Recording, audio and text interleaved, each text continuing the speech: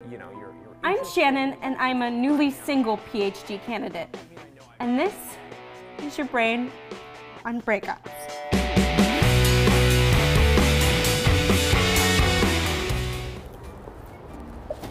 In responding to a stressful or upsetting situation, such as your boyfriend breaking up with you as if the past 2 years meant nothing to him, your body springs into fight or flight mode.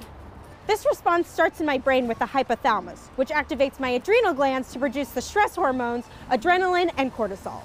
These then trigger an increased heart rate, anxiety, hyperventilation, and even a reduction in digestive activity, thus destroying my relationship with my other two true loves, ice cream and chips.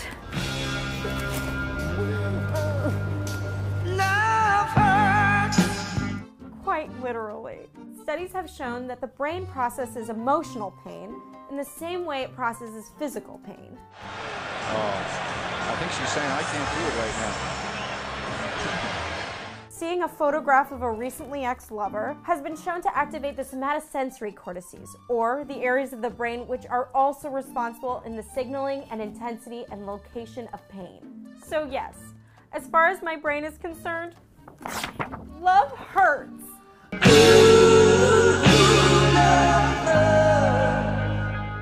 Interestingly enough, a study found that acetaminophen, aka Tylenol, which is commonly used to treat physical pain, was also effective in lessening the emotional pain of breaking up. Whiskey was not in that study. 2 years! 2 years, and you end it when I say I love you, Craig. Some researchers go so far as to suggest that romantic love is an addiction.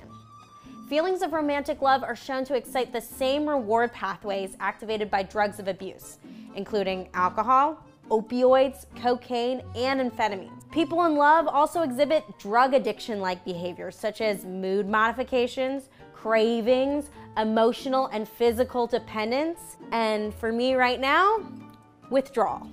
Another, please.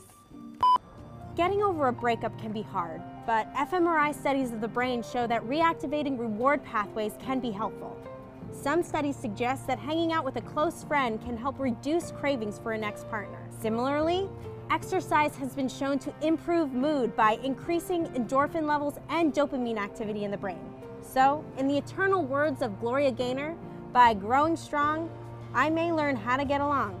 I will survive. Hey,